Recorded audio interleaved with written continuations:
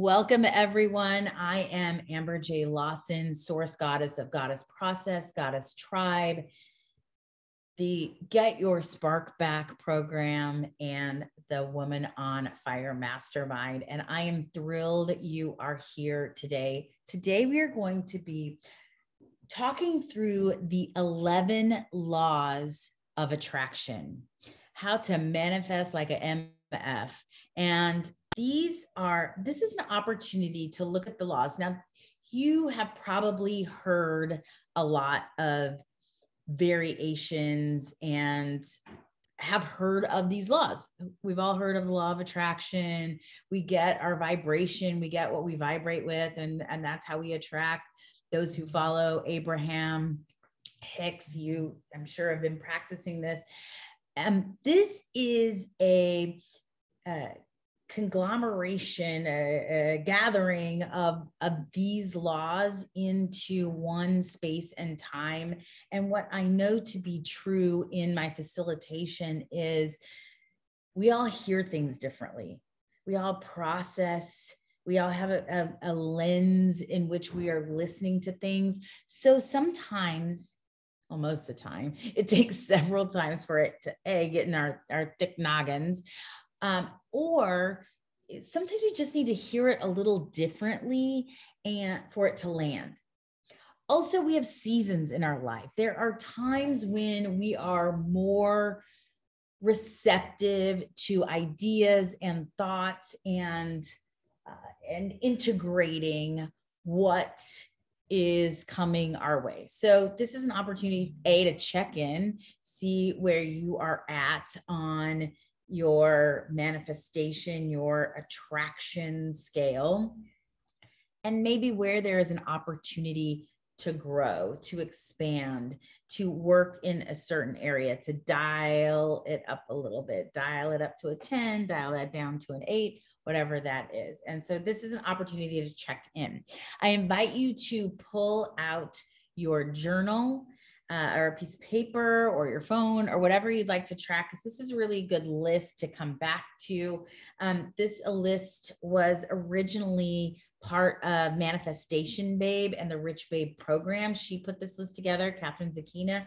I think it is super solid, and I hope it brings value to you. I hope it supports you in your manifestation and abundance journey. And this is for every area of your life, not just money. It's for love. It's for calling in a career, your purpose, clarity in all areas of your life, love, receiving more love in your life. So here we go. Let's get down to it. Number 1, the law of vibration. We are all energy, and so is money. So is love. So is that job you want. So when if I'm vibrating like I'll never get it, or that's not for me, or I'm not worthy of it, I don't know if I fit in this, then of course that's not going to be in alignment. It is, and this is an Abraham Hicks thing, 100%. And if you don't already watch the videos, just Google her on the YouTubes, and there's a bazillion videos. But the law of vibration, I get what I vibrate with. You ever notice when you're joyful, how like the path just automatically unfolds for you? That is the law of vibration. You're meeting the world where it's meant to be. It is working in your favor. So the doors get to open for you. The path gets to be revealed with ease and flow. Should you choose it? Should you vibrate at the match? So number 1, the law of vibration. Number 2, the law of oneness. And I think this is like ding, ding, ding. The law of oneness states we are all one. Okay, so you know that, like in theory, we are all one. But what's possible for you is possible for me. Meaning, I see somebody who has what I want. That means it is possible for me. I don't need to covet it. It is already mine. Mine is divine. So how do I get to raise my vibration such that I have that, attract that into my life? So I liken this to Lacey oh gosh, I don't know her last name. Lacey talks about expanders. So, or you may use a vision board is kind of another physical visual tool for this. If it's physical in the world, if it's physical in the world, it means it's possible for you. It is possible to have it in your physical world as well. So expanders are looking for people. Maybe there is a relationship. I just saw this like super juicy couple on Instagram, and I was like, if it is possible for them, it is possible for me. Granted, you know, we can have the whole social media conversation. However, if it lives in the world, it can live in me. These are expanders. As opposed to coveting thy neighbor, you are looking at them as inspiration and expanding your realm of possibility. It is number 2, the law of oneness. Number 3, the law of action. Physical action creates results on the physical plane. So how many of us have heard like, oh, I wish it into existence, or, oh, they make fun of us, right? They make fun of us, law of attraction, manifestation, humans in the world, that like, oh, I just thought it and poof, it came. Well, that's not really how it works. You get to create the momentum so that you can be met. You get to take committed action in each one of our Goddess Church ceremonies, which is the new moon or full moon ceremonies. We practice the 3 C's. The first C is clarity on what I want. The second C is clearing out anything that is in my way, a limiting belief, clearing what no longer serves me. And the last C is committed action. Without action, there is no momentum to allow and attract what you're calling in. So number 3 is the law of action. Number 4, the law of correspondence. Your internal reality is matched by your external reality. How many times have you heard like, the like negative self-talk? Like I say all the affirmations, I am beautiful, I am worthy, I am abundant. But on the inside, I feel not worthy. I feel constricted. I feel like it will never happen for me. Well, just notice our external reality is exactly what we believe on the inside. It is a direct reflection of this. It's the law of correspondence. So what's happening in here is happening out there. So if you don't like what's going on out there, we get to work on our self-talk into our internal and eternal beliefs. What do you actually believe? Do you believe the universe is working in your favor? Do you believe that these things can actually show up in your life? If not, we got to release and let go of what no longer serves us. Step into our truth. When I have clarity on what I want, everything else clears out of my path. My path is illuminated and I have ease and flow. But if I'm in my mind saying something else, it is not going to show up in the world. Certainly not with the speed that we all desire. We want it fast and quick. Yes. And all in right divine timing. All right. The next law, 1, 2, 3, what I think we're at 4 or 5. The law of cause and effect. The energy you put out is the energy you get back. The energy you put out is the energy you get back. So we get to put energy towards the things we want. Are we calling in a partner, but we're not doing the work on ourselves? We're not showing up in our radiant being, stepping into our goddess, our high priestess, queen self. Then that's not going to come back to us. The energy you put out is the energy that comes back. The next law is the law of attraction. You attract what you're a vibrational match to. So what are you vibrating at? See it and here it is. So vibrate. And if your vibration is off, if you're not attracting what you want in your heart, in your true heart of hearts, then let's raise your vibration. Meditate, move your body, dance, walk, go be with nature. whatever that is for you that activates your vibrational, that brings you joy. What, like puppies, dogs, unconditional love, kids, whatever that is for you. The next law is law of rhythm. Life, energy, money is seasonal and cyclical. There will be ebbs and flows, and it is all part of the process. So this is one we practice a lot in the Get Your Spark Back program. So S, self-care, P, prosperity, R, relationships, and C, community contribution. In everything, there is a season. And we don't fault the trees that lose their leaves in the fall and stand dormant in the winter, and then lo and behold, come spring, they start to bud, and summer, they bloom. We too are sacred trees. We too are seasonal. And that means for a job, relationships, a purpose, a focus, wherever in your life, everything has a season. That season may be a day, a month, a year, or a lifetime. But the opportunity in that is to, in our society, in our belief system, it's like we have failed if a relationship comes to an end, or a job is complete, or we start a new career and we left one behind, all that work we had put in. No, that is the seasoning. That is the nutrients. That is the knowing, the wisdom that I'm taking into the next experience.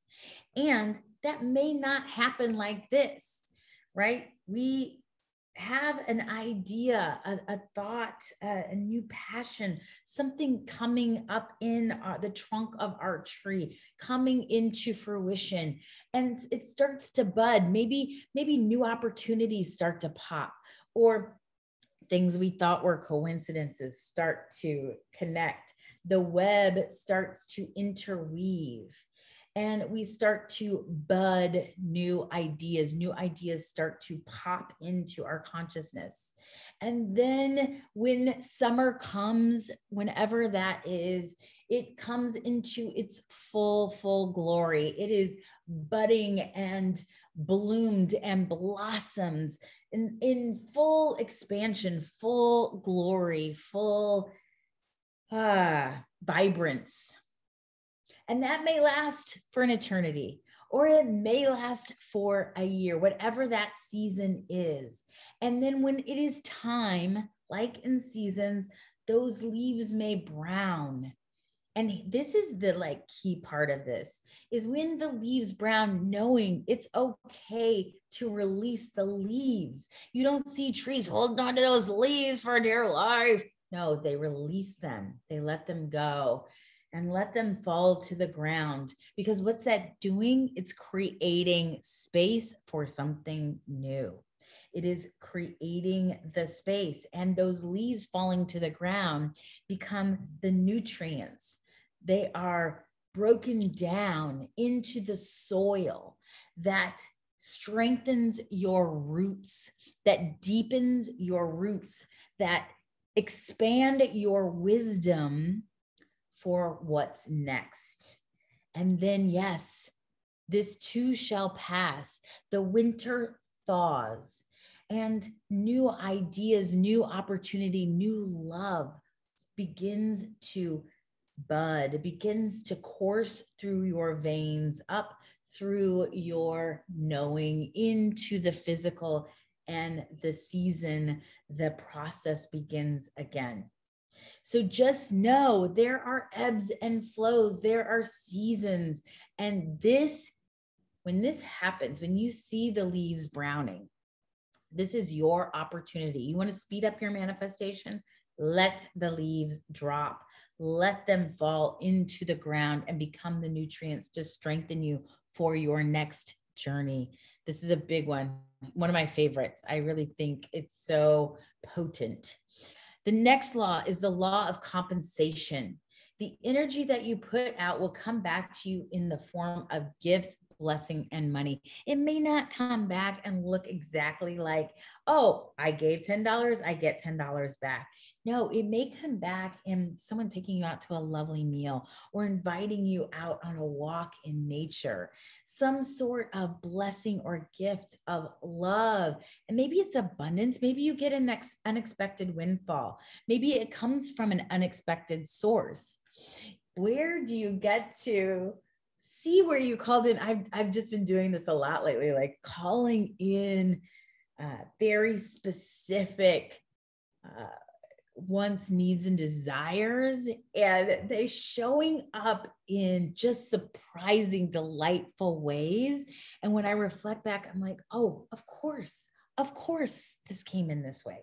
Of course, it just popped into my life and was so potent and so expansive and so loving and joyful. And it's everything I asked for. Oh, it's so good. So good. I love it. All right.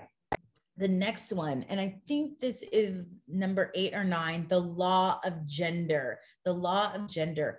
Balancing action with receiving. This is the masculine and feminine. How many of us in our society today are doing ourselves to death? We do.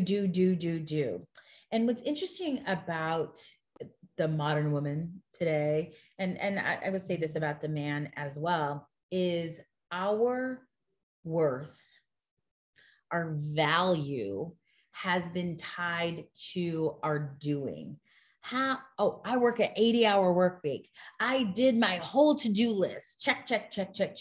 It's like we are playing the Olympics of the doing game, yet there is no award ceremony at the end. In fact, we're working ourselves to the grave versus our feminine, which is being. We are enough just by being here in this body, in this space, with your talents, your specific gifts that you're blessed with on the planet at this time, in this meat suit, doing the do. So when we are spending all of our time doing, we are not leaving the space for the receiving.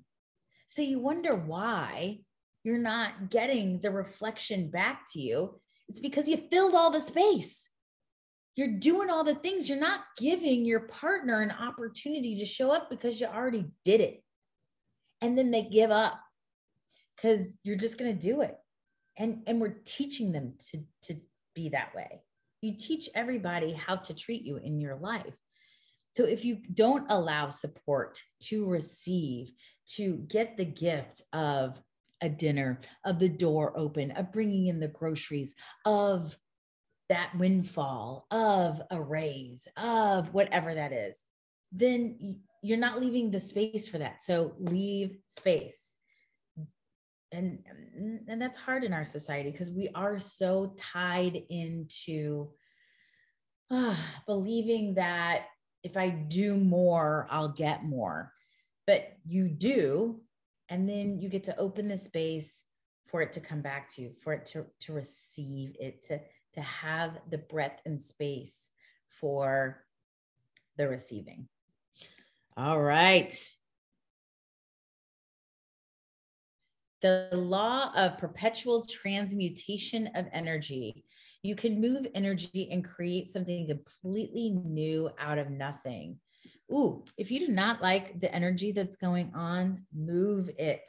I like to use dance, right? If I'm in a crappy mood, if I'm feeling sad, if I'm feeling down about myself and against my will, I'll be like, all right, fine. I'm going to put on one song, one of those ones like the Kelly Clarkson Since You've Been Gone, or, anthem-y songs that get you, maybe that's not your jam, but whatever your jam is, that fires you up, that shifts you. Maybe it's something slow, maybe it's sensual, maybe it's sexual, maybe it is jump up and down and rock out. Whatever that is, this is an opportunity to shift and transmute the energy. Like if something's going a certain way, it doesn't have to go that way. And you can be conscious enough to choose a different way and know that your state, how you be, is source of everything, source of everything. So the law of perpetual transmutation of energy. You got the power. You got the power. The law of polarity. All right, the law of polarity. You get what you don't want, so you gain even more clarity on what you do want. This is what Abraham Hicks talks about contrast, right? So, okay, you're going along, you're in relationship, you decide this relationship isn't for you, you get clarity. It's not bad, good, right, or wrong, right? You just got new clarity, new awareness of, oh, I needed this relationship. Like, look at this relationship brought me X, Y, and Z. And in relationships moving forward, I am clear my partner gets to live in the same country I live in. My partner gets to live in alignment and the same purpose, or we're in aligned purpose. You know, I get to have be on a conscious journey with a partner. My last partner wasn't conscious, wasn't ready for that journey, wasn't ready for that awakening. Great, fine, awareness. So it's contrast. Contrast shows me like, I went and did a corporate job. I realized I don't want to do a corporate job. Like that is not in alignment for me. It may be in total alignment for someone else. Perfect. That is great. So that is the law of polarity. And I think this is last but not least, the law of relativity. Every soul is given a challenge for the sake of growth and evolution. So, you know, yeah, you get to face some challenges in your life. When the rubber meets the road, when there is friction, is where growth happens. So I always look at when I'm having a bad day, when I am having some friction, is an opportunity for me to expand. Where do I get to grow? Where do I get to expand? Where do I see my next level up? You know, yesterday's ceiling is today's floor. Where do I get to expand for the sake of growth? I hope these 11 laws of attraction were supportive for you. If they were, I hope you will join us in Goddess Tribe, in our tribe journey, or hop on a Spark, my signature program, self-care, prosperity, relationships, and community and contribution. If you are looking for your purpose, if you're looking to deepen your relationships, have more intimacy and vulnerability in your connections in life. We are starved for connection. And sometimes we just don't know how to get there. Prosperity, money equals self-worth, but the foundation of everything is self-care. If you don't put your oxygen mask on first, you'll be dead on the floor. So let's put our oxygen mask on and join me in this journey. It is an honor to be with you. I am grateful you have stayed this long. Do this. I hope it was supportive for you. Please comment, share this, and I look forward to seeing you on our next journey.